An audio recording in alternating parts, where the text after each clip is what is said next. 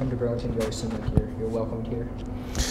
Yeah, we always have a great time. We went to a yoga class today at 12, and then went over to Stone Soup and had bowl soup. All local food here. You're not going to find anything that's from a corporation. So good.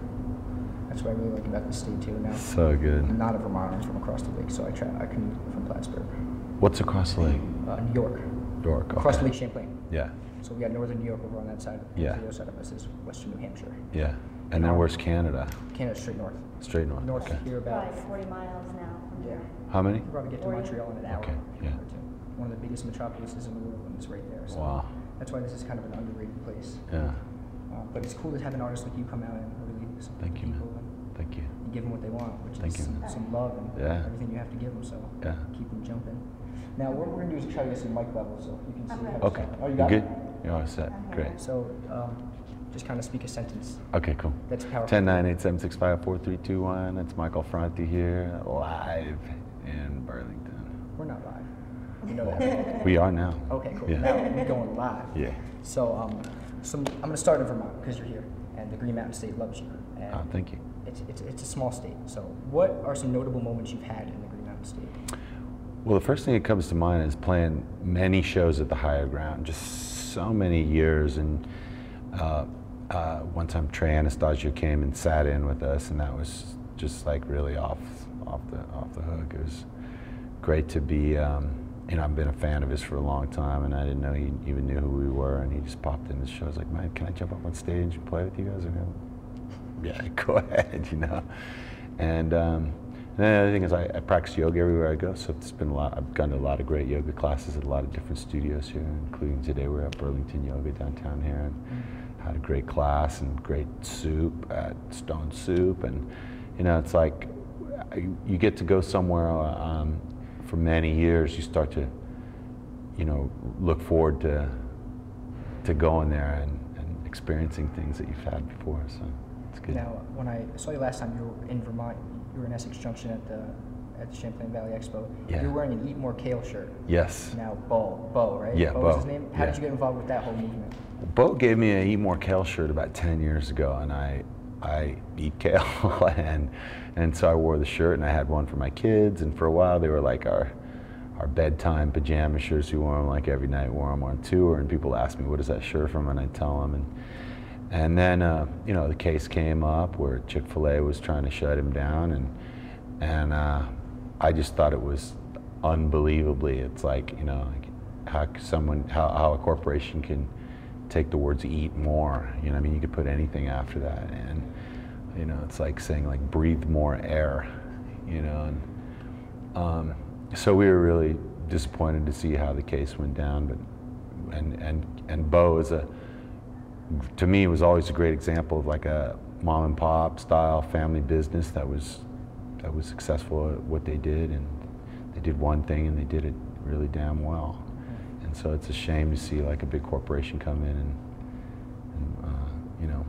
push the little guy like that. Now, that's a big part of your message. Your music is the anti kind of corporate kind of feel. But in recent albums, I've noticed you've toned it down a little bit. Now, what has motivated you to be a family-oriented musician as opposed to give the corporation some complications kind of artist? Well, here's the thing. I really feel like the problems that we see in the world today, they need the attention of every single one of us.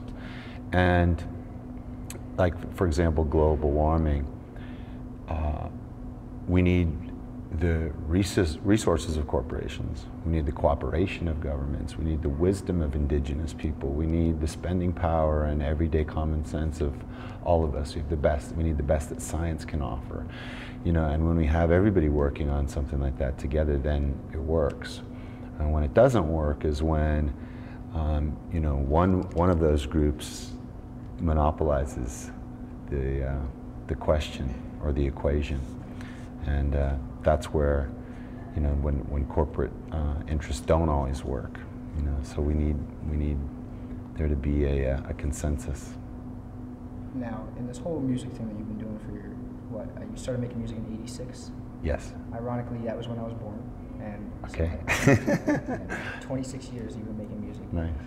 let's start with the beginning of making music. I read the Beatniks, '86. Yeah. So was that University of San Francisco? Yeah, I started. Well, I was going to school at University of San Francisco, and we go Dons. Yeah, go Dons. I played basketball there, and it's very close to the Haight-Ashbury district. So there's a whole history of Grateful Dead and punk rock, and so we formed this little sort of punk rock band, and we got in a white van and toured around the country and just asked people at the end of every show, is there someplace we could sleep? And we just sleep on people's floors. And then we started with Disposable Heroes of Hypocrisy, which is taking a lot of the sounds that we had done, all these industrial junkyard sounds with the Beatniks, and then put it into Disposable Heroes. And then U2 found our record, Television, the Drug of the Nation. They started using that video to start their Zoo TV tour show. And so we went from driving around this little teeny van to suddenly being invited on tour to open for U2.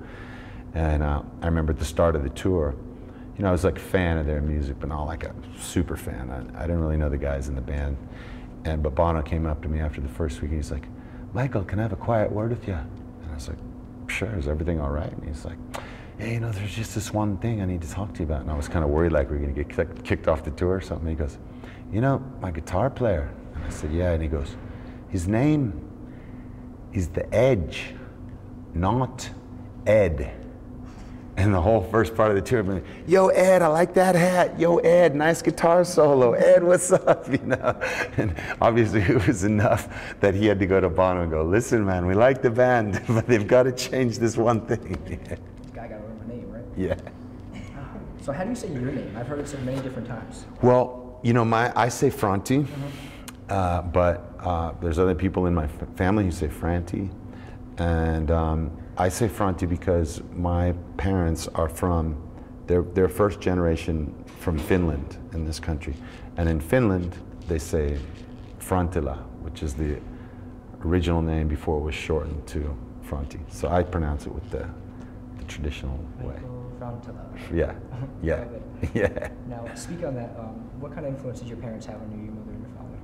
Well, my mom and my dad adopted me when I was a baby, and they had 3 kids of their own. Then they adopted myself, another African-American son, and my mom was a primary school teacher for 30 years. She'd go and take care of like a big class of kids and then come home and have us 5 kids in the class, in our house that she had to, keep from pulling each other's hair out, And even though we're all very different kids, different personalities, my mom was insistent that all of us be treated the same.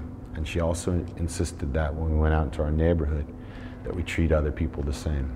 And it didn't matter what school or what church or synagogue or mosque you went to, what color you were, what language you spoke at home, if you had 2 moms or if you had 2 dads, we were supposed to treat everybody the same. And that's the message that I've always tried to carry through my music. And I'd say it translates now because you're helping more families embrace your music because the message is so on point. You don't have to worry about the wrong message. People worry about their kids listening to your music because your music would be the one that builds families. So I respect that. Thank you. Speak to your travels in the Northeast now. I've seen you at Mountain Jam at Hunter Mountain, and then I've seen you in Vermont. Where do you like to play? What are your favorite venues in the Northeast? Well, Mountain Jam is great because it's such a beautiful outdoor setting, and that time of year you get like 4 seasons in a day. We've had everything from hail, rain, wind, intense sun, and it's a great place because it's a family festival. You have every age, every spectrum of a person there. We love we love going to Maine. We love, I can't speak for all the theaters and venues that we play because once the show starts, they all feel the same. There's just a bunch of people there. But we love it. We love the Northeast. I love the nature, and especially this time of year, we're just like getting into when the seasons are changing, and you feel it in the air. And we really love it here because when we travel, it's usually like a 3 or 4 hour drive to the next city, which means we get out and do a lot of things in the town. Nice. Yeah. Now, talking about fans, what is a memorable moment you have? Your fans love you, so what is something that really stands out to you, to your fans?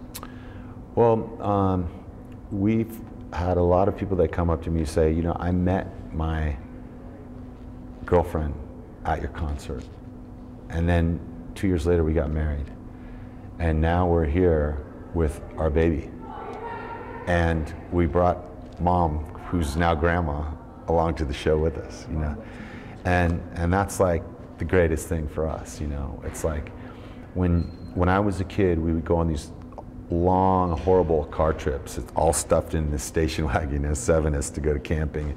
And we'd be like yelling at each other, screaming and hitting and punching each other. And my dad would turn on the radio and we'd listen to these songs and we'd sing along to these songs. And those songs became part of our life. And, you know, they're just like ridiculous pop songs that were on, you know, the mainstream top 40 station at the time. But they became like a part of my life and my childhood. So when I think of that, my songs becoming part of someone's life in that way, you know, it's like, it really means that you've you've added something significant to someone's life, and there's like that's a real, you know, a great, you know, gift. I mean, I can speak personally to that. Yeah, I totally agree with you. So, going back to the, I don't even know where to go from here, but I had it and I lost it. Okay. Now, you're hearing songs on the radio you were talking about. Yeah. When did you feel like you finally made it as an artist? Was it hearing yourself on the radio, or when did you finally feel like you had made it as an artist? You know, I don't think I still don't feel like I've made it as an artist, you know, like everywhere that we go, you know, there's just been like gradual steps of, you know, we put out a record and this many people come to the show, and next time this many, and next time this many, this many. But I have never measured the success in those terms. It's always like, what does it feel like when I write a new song? You know, what does it feel like when we visit a new place, you know? And to hear your songs on the radio, it's always exciting. You know, you get a kick out of it because you're realizing, wow, there's like 50,000, 100,000 other people who are hearing my music at the same time right now. And it's exciting. But the week that we had our first top 20 song, Say Hey I Love You, my appendix burst that week. And that was in 2010, and I put my first record out in 1986 or 7. So it was like 24 years of overnight success. You answered my next question. Yeah. I was going to say, what's it like to 20 years into your career finally hear your song like really, you know, be in the top 40? Yeah. Well, you know, if it had happened with our very first song and our first record, I probably wouldn't have a sense of appreciation like I do now of what it really means that people hear your music as they're going about times in their day, you know. And I think there's something that's really special when you can write a song that has meaning to it. It's not just a pop song that doesn't mean anything. It's just something that I wrote from my heart, and that it's connecting with somebody else while they're like at work, or they're stuck in traffic, or they're driving home with their kids from school or something like that. It means a lot to me. Speaking to your songwriting, your recent album, Say Goodbye, the track on that, I read was inspired by Trayvon Martin? Well, there's a song on the new album called Say Goodbye, and it's inspired by, it's in part by Trayvon Martin, but it's inspired by all the places that have been around the world where I've seen people die far before they should have, you know, in Iraq, and in both with Iraqi civilians and U.S. soldiers, in Israel, Palestine, the Gaza Strip, the favelas of Brazil, East Timor, Sumatra, Indonesia, and in my own neighborhood in San Francisco and Hunters Point, you know, and so it's a song that's about saying goodbye to people that we care about, and it's a song of peace that is really like calling, you know. In the bridge of the song, I say, you know, and all around the world you can hear them calling out, you know, about not having, a mother shouldn't never have to say goodbye to their kid. Now, this is a which came first, the chicken or the egg question. Yeah. What comes first, your lyrics or your music? Well, for me, the melody comes first. So I pick up my guitar and I start playing some chords, and I just hum melodies. And if I'm really like actively writing, I'll record it onto my iPhone. I'll get the melody down, and then I find words that fit the melody. And then as I'm writing it, I always have ideas in my heart of like, and in my head of what is it that I want to say, you know, is there a certain topic of a song or certain emotion that I'm feeling that I want to get across. And then I find the words for that fit with the melody. I've tried in the past to write a whole bunch of words down and then trying to shape those words into a melody, and I've never been successful at that. So I always just sing first and then find words second. Now, what would you say to a young artist struggling to write music right now and try to make it as an independent artist? What advice would you give them?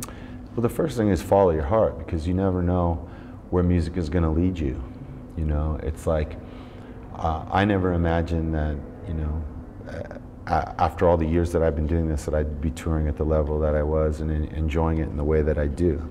So I enjoy it now more than I ever have. But the main thing is to follow your heart, because even if it takes you to just, you know, every 3 months doing a gig at a coffee house, you can find amazing satisfaction in that.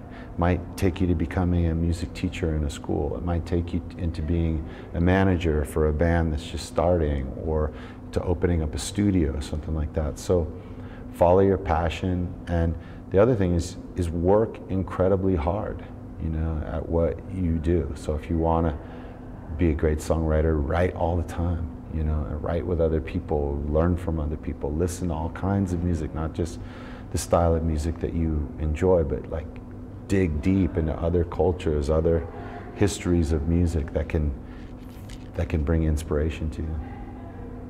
Inspirational.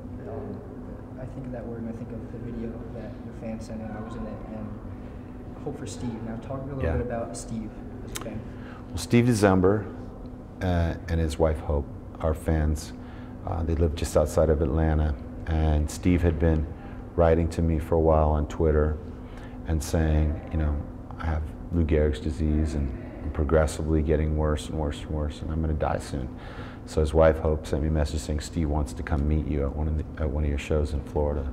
And so my better half, Sarah, and I, we stayed up one night and we Googled them and we watched the video of their wedding and saw Steve when he was a very able-bodied young man, very handsome and fit.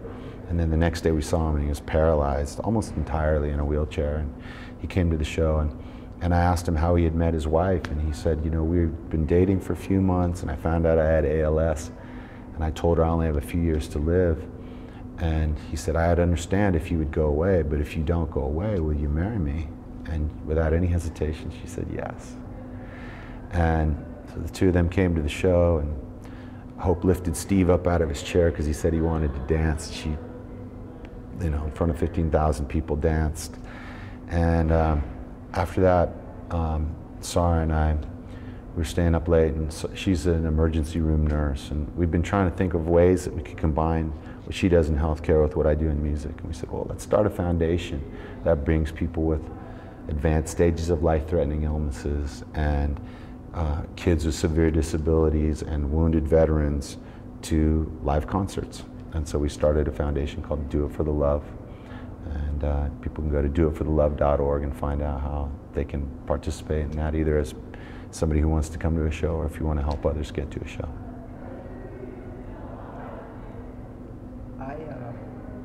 Where are we at time? About 10 minutes? 10 minutes left? Are you going to rush or anything? What's that? Are you going to rush?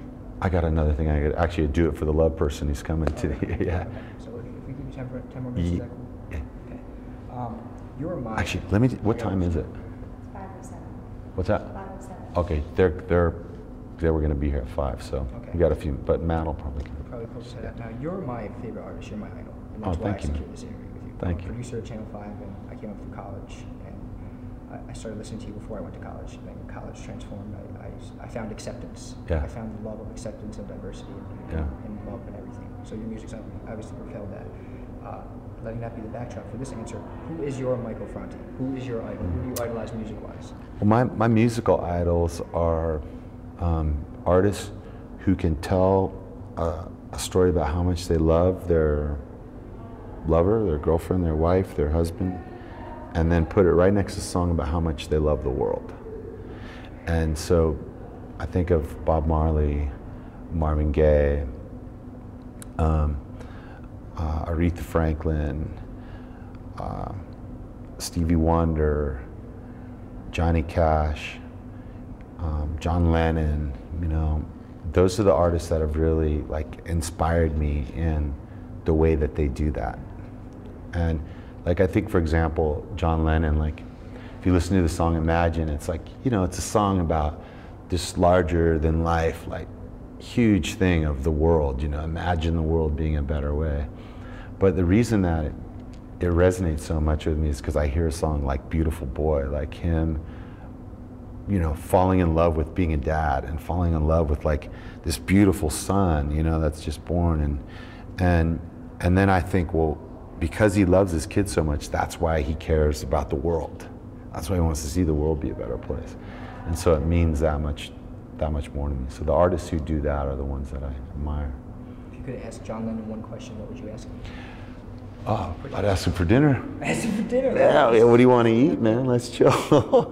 Yeah. Damn, that's kind of how I wanted to approach this, but it's like, well, I can't do that for work. So I figured we had an interview. No, I really appreciate this interview. Would you take a moment for me and sign some things and take? Yeah, I'd be happy to. Yeah. Self-indulgent. Yeah, no worries.